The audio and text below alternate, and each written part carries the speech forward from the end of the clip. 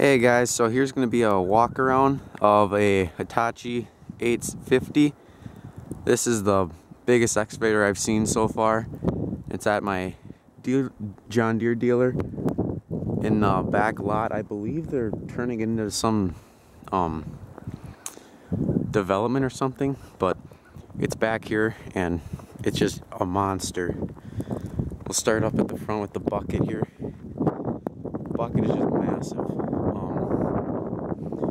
The camera is at my eye level and it's basically at the pin connection, so it's a massive bucket. The teeth are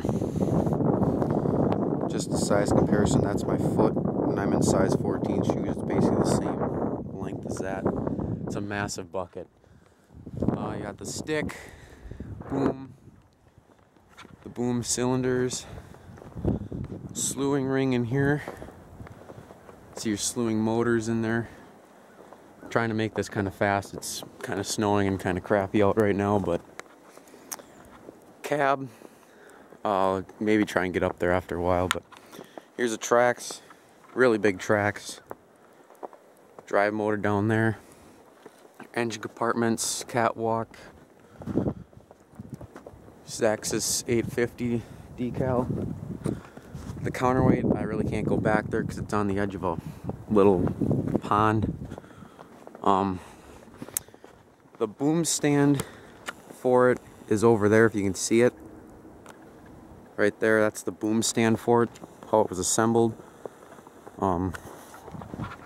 Guess let's come around the other side. Again, your tracks, access, handrails, your radiators are in there.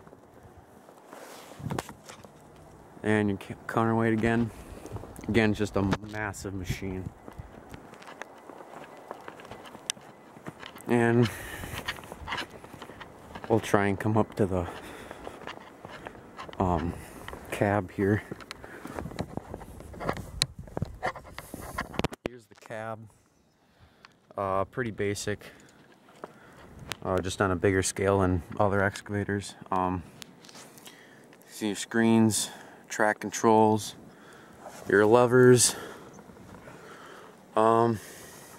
Back there's your radiator fan, hoses, air cleaners. It's just a massive machine, actually. Here's where you get in to service the machine, right here through this door.